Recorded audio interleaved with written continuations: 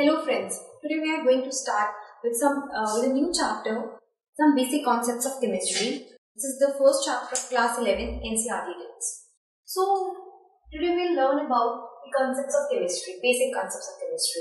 What is chemistry actually? Friends, we all are dealing with the chemistry in our day-to-day life. We are surrounded by all the materials which are made of the chemistry exactly.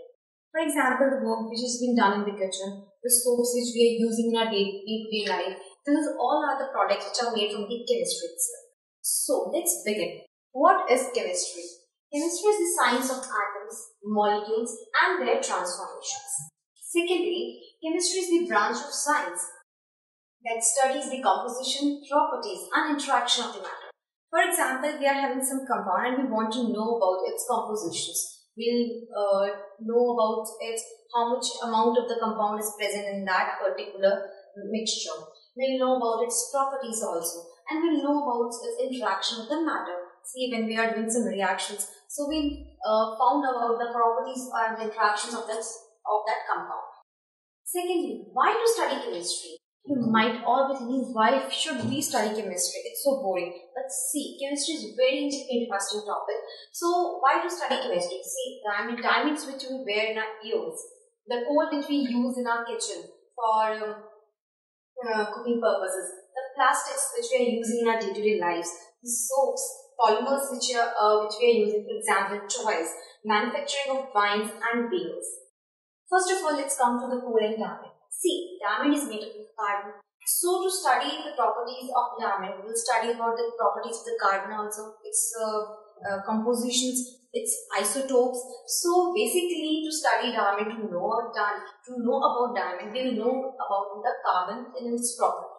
Secondly, coal, how it burns, how much energy it gives when it burns.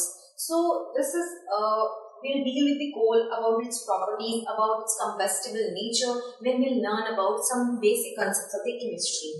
Third, soaps, which we are using in our day-to-day life, polymers, toys, manufacturing of wines and beers, to include the chemistry. So this is all about why to study chemistry. Now, let's count. Can we? The question arises, can we?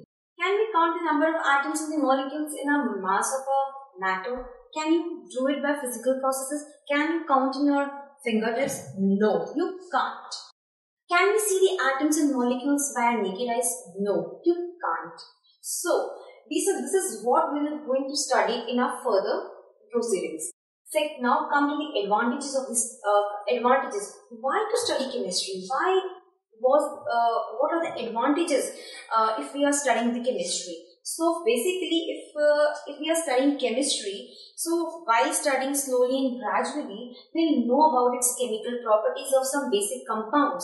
So after knowing and understanding the chemical properties, it has now been possible to design and synthesize the new materials which are having specific properties. For example, magnetic properties, electrical properties, and optical properties of that compound.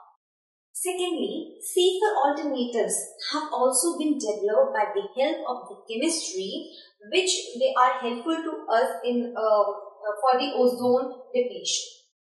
Safer alternatives for environmental hazarded refrigerants like CFC. CFC is known as chlorofluorocarbons, which is found in the refrigerator of our refrigerators, for example, fridges and all, which are responsible. These chlorofluorocarbons are only responsible for ozone depletion. So, with the help of the chemistry research, by the help of the research which we are doing nowadays, we have generated some of the alternatives so that we can reduce this ozone depletions in the cause of that ozone depletion. Coming to the next point, some problems which still exist. For example, management of the greenhouse gases like methane and CO2.